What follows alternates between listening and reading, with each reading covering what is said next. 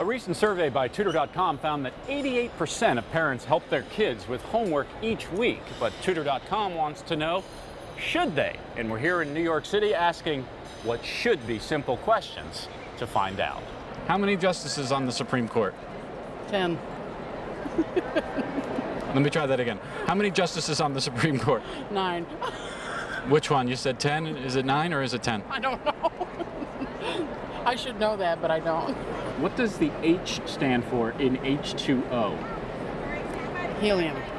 Helium is close, it's hydrogen. Oh, hydrogen, okay. What is the common name for the solid state of steam? Solid state of steam.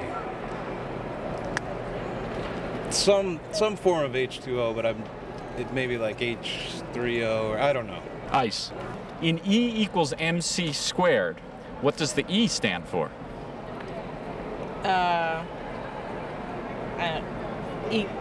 Equation? I don't know. Energy. Energy, okay. What is the top number in a fraction called?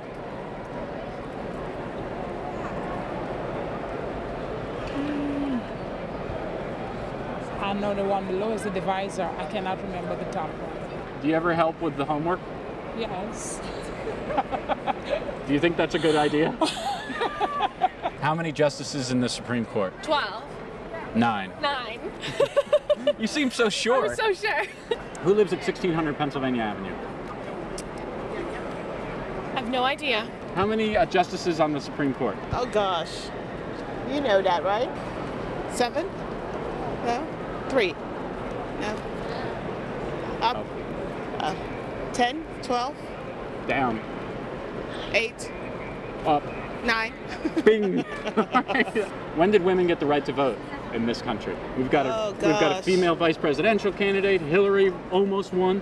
When did women get the right to vote? 1963, 62. What year did women get the right to vote in this country? Do you know? 40. Oh no, that's wrong. 1920. 1, 3, 5, 7, 9. 10. 1, 3, 5, 7, 9. What comes next? 10. I don't. 11. 11. Oh. Now, does the sun revolve around the earth or the earth around the sun? I don't even know. I don't know much. I haven't been to school in a while. I do business. What is the common name for the solid state of steam? I don't know. Ice. All right, I'm out of here.